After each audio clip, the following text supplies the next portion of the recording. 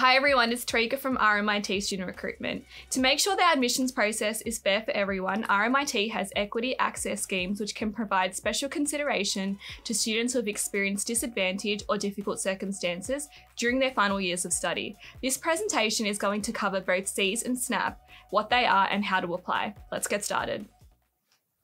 RMIT is proud to be a large, diverse and inclusive university. Our students come from all over the world and from many countries, cultures, backgrounds and circumstances. We want to make sure that anybody who has the ability to do well at university and wants to study with us is able to do so.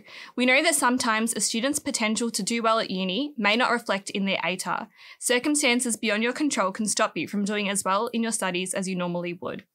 To make sure the admissions process is fair for everyone, RMIT has equity access schemes which can provide special consideration to students who have experienced disadvantage or difficult circumstances during their final years of study. We're proud to participate in VTAC Special Entry Access Schemes, or Cs for short. Cs can provide an adjustment to your ATAR of up to 20 points depending on your circumstances. RMIT participates in all 4 categories of Cs. Last year, Cs helped almost 3,500 students gain a place at RMIT. RMIT also has its own access scheme, the School Network Access Program, or SNAP access scheme. Like Cs, SNAP can provide an adjustment of up to 20 ATAR points for students who attend one of our partner secondary schools. SNAP is actually part of Cs, so you may be able to apply for both. In this presentation, we're going to have a look at Cs and SNAP. We'll go through the different categories, who can apply for them, and how Cs can get you closer to your study goals. Finally, I'll share with you some tips for making sure your application is as strong as it can be. So first, let's go over the basics. How do you know if you're eligible for Cs? Well, for starters, you need to be applying for a certificate for diploma, advanced diploma, associate degree, or degree program. Secondly, you must be an Australian citizen, permanent resident, permanent humanitarian visa holder, New Zealand citizen, or a person seeking asylum who has a temporary protection visa, safe haven enterprise visa, or bridging visa E. If that's you, you're eligible for Cs. Next, how do you actually apply? There are 2 important things to remember. Applying for Cs is separate to applying for your courses through VTAC. Cs has its own application form. You'll find it on the VTAC website. It's all online, but you may need to upload some extra documents and evidence. We'll go over that shortly. And secondly, we know that many students in Year 12 have experienced interruption to their education as a result of this year's bushfires and moved to remote learning in response to COVID-19. VTAC has been looking into how they can make this easy for students to receive consideration for these circumstances. Be sure to check their website and speak to your career advisors before starting your Cs application to make sure you're following the most up-to-date instructions. Now let's have a look at the different categories of Cs and how to apply for them. Applying for Cs Category 1 is the easiest and quickest category. Category 1 looks at your personal information and location. You can receive adjustments to your ATAR based on your background and circumstances. You should apply for Category 1 if you're a mature age student, an Aboriginal or Torres Strait Islander person living in a rural or regional area, from a non-English speaking background, a female applicant for a program where women are underrepresented. We've got a list of these on our website for you to check. Or finally, if you attend one of RMIT's SNAP partner schools. SNAP is a partnership between RMIT and over 220 Victorian secondary schools. We have a list of SNAP schools on our website. There's over 200 of them, so make sure you check to see if your school is included. If you're a SNAP student, you can apply for Category 1 of Cs before the closing date. You'll receive SNAP consideration for every RMIT course on your preference list, including any extra courses you add during change of preference. There are other benefits to applying for SNAP, including lower English score requirements for degree courses. To find out more, have a look on our website. It's important to remember that the maximum adjustment for your ATAR through Cs and SNAP, no matter how many categories you apply for, is 20 ATAR points. Applying for Category 1, including SNAP, is so easy. The application form will ask you if you wish to be considered for equity access based on your personal information and location. Just tick the yes box and you're done. VTAC will then use the information you've provided to work out the adjustment should be made to your ATAR. Let's move on to Category 2. This is for students who've experienced financial disadvantage that has an impact on their studies. This category can provide an ATAR adjustment of up to 12 points.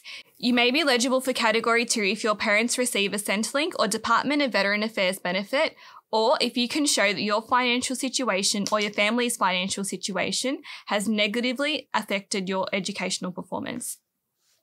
If your parents receive a Centrelink or DVA benefit, you can either provide a copy of this or you can give this information to VTAC so that they can confirm this with the agency. If your family does not receive these benefits, you'll need to provide 2 statements, one statement written by you and one written by a responsible adult that describes your financial circumstances and how that has affected your education. You'll need to allow time to prepare these statements and to find someone who knows you and your situation well enough to write on you. This is why starting your Cs application as early as possible is the best way to go. Category 3 is for students who have a medical condition or a disability that has affected their academic performance. This category can provide an ATAR adjustment of up to 12 points. You'll need to provide a brief description of your circumstances and how long you have experienced them. You also need to provide a statement from a medical professional as well as your own statement that explains how your condition has impacted your studies. The medical professional you provide the statement from should be someone who knows you, your GP or specialist would be best, and who can comment on how your condition has affected your education. However, in some circumstances, it might be acceptable for you to provide a statement from a teacher or a school nurse.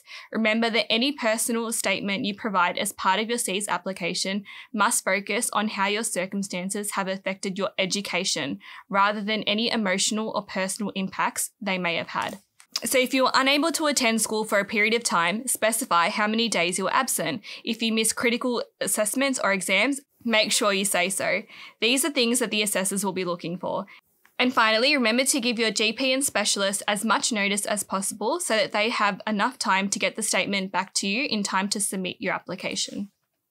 The final Cs category that RMIT participates in is Category 4, Difficult Circumstances. This is where you can receive consideration for any other events or circumstances that have impacted on your education. For example, if you experience a significant loss or family disruption in your final years of study, you should apply for Category 4. You can receive an adjustment of up to 8 ATAR points. To apply for this category, you'll need to once again provide a brief description of your circumstances and 2 statements. One written by you, and again, one written by a responsible adult who can comment on your circumstances and how this has impacted your education. So that's pretty much Cs in a nutshell. We have heaps of information about the categories and how to apply on our website. Read over it carefully and make sure you know exactly what evidence you need to provide for each category you're applying for. Finally, 3 top tips for a strong Cs application. Number 1, start preparing your application early. This year's Cs applications close on Friday the 9th of October at 5 p.m, so now's the perfect time to start working on your application. Decide which categories you wish to apply for, work out what evidence you need to provide, and if you need to ask people to prepare statements for you, make sure you give them plenty of time to write these.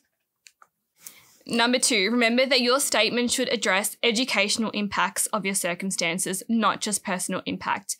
You need to be able to show that your circumstances have prevented you from doing as well in your studies as you otherwise would have. So remember to be as specific as possible. And 3, if you're eligible, apply. Every year we hear of students who are eligible for Cs consideration but didn't realise it until it was too late. Do your research early, and if you're unsure, speak with your school career advisor. They'll be able to help you plan and prepare your Cs application. I hope this introduction to Cs and SNAP has been helpful. Remember, we have plenty of information on our website, and members of our Cs and SNAP team are also available to chat with you about your circumstances and which categories of Cs you may be eligible for. Thanks for tuning in and good luck with your application. Remember, we have plenty of information on our website, and members from our Cs and SNAP team are available to chat today so you can get all your questions answered on your individual circumstances. Thanks for tuning in, and I hope you found this session useful.